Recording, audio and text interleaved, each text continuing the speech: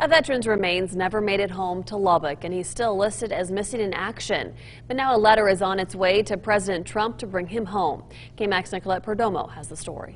Fallen, but not forgotten. We go to war, we all hope they're coming back, but some of us don't. Remains of Colonel George Davis Jr. on display in a Chinese museum. They have his dog tags. They went to the crash site for his aircraft, his F-86. Davis is still listed as missing in action. President Trump is negotiating with China and Korea on different topics. When they got his remains, it was just a war trophy for them. A tombstone stands here to honor George Davis Jr., but his remains have not been brought home yet. So they wrote this letter to President Trump to see if he can negotiate any way to bring him home. Known as the Ace of Aces, Davis was a fighter pilot in the Korean War. He shot down a large amount of enemy aircraft. A native of the hub city, Davis never made it home. He was shot down and lost on February 10th, 1952. His fellow soldiers are doing everything they can to lay this ace to rest. He should come home.